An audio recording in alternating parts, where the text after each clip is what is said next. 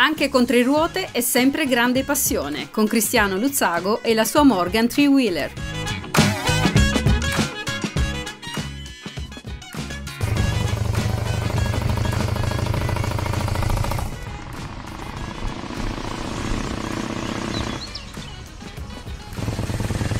Amici appassionati di automobili da collezione, oggi abbiamo l'opportunità di presentare un modello molto raro.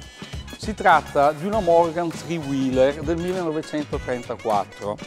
Questo modello è l'ultima evoluzione della serie di queste vetture a tre ruote che nascono agli inizi del secolo perché ci sono delle particolari facilitazioni a livello fiscale sui veicoli di questo tipo, perché hanno la peculiarità di avere un peso al di sotto dei 350 kg, motorizzazioni motociclistiche, consentono lo spazio per due persone come una vettura normale, pur avendo la caratteristica di essere derivati da una motocicletta e quindi essere particolarmente leggeri e anche molto performanti. Queste vetture sono un condensato di particolarità eccentriche, se così vogliamo chiamarle, perché furono proprio una sperimentazione nata nel corso degli anni, evolutasi fino a questo modello che è stato praticamente non l'ultimissimo, perché la Morgan ha continuato a produrne fino agli anni 50, però essendo una macchina del 34 ha già tutte quelle caratteristiche che l'hanno resa molto più evoluta rispetto ai modelli degli anni precedenti. Ma vediamo di che cosa si tratta nel dettaglio. Innanzitutto la motorizzazione è di tipo motociclistico. Nei primissimi modelli i motori erano installati all'interno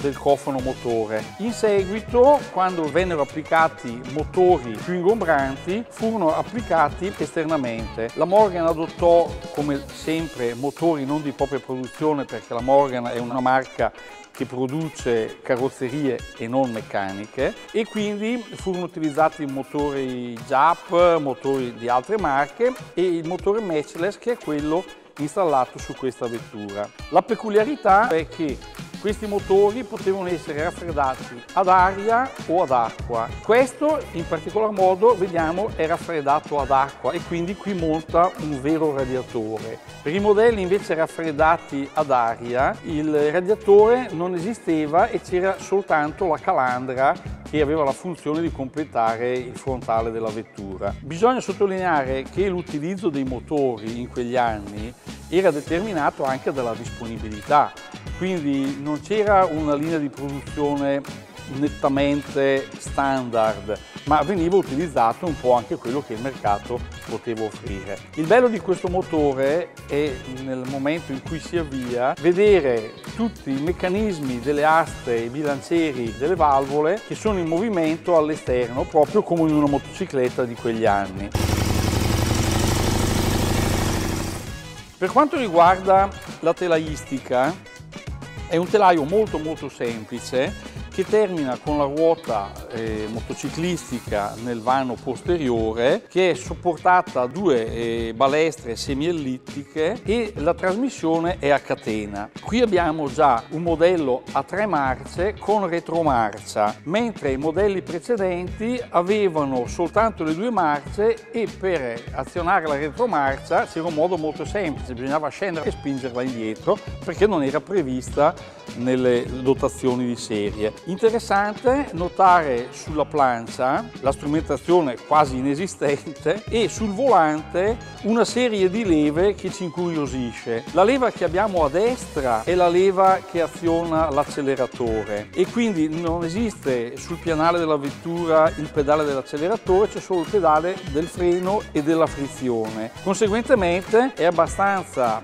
difficile riuscire a manovrare contestualmente il volante, quindi sterzare e accelerare e decelerare, perché è tutto praticamente sulla leva del volante. Ci sono altre 2 leve che servono in fase di avviamento, una è per l'anticipo e l'altra è per il choke, cioè l'arricchitore, quello che noi chiamiamo aria. Posteriormente abbiamo un vano molto ampio nel quale sono alloggiate la dinamo, la batteria, una tanica supplementare per la benzina e una tanica per l'olio.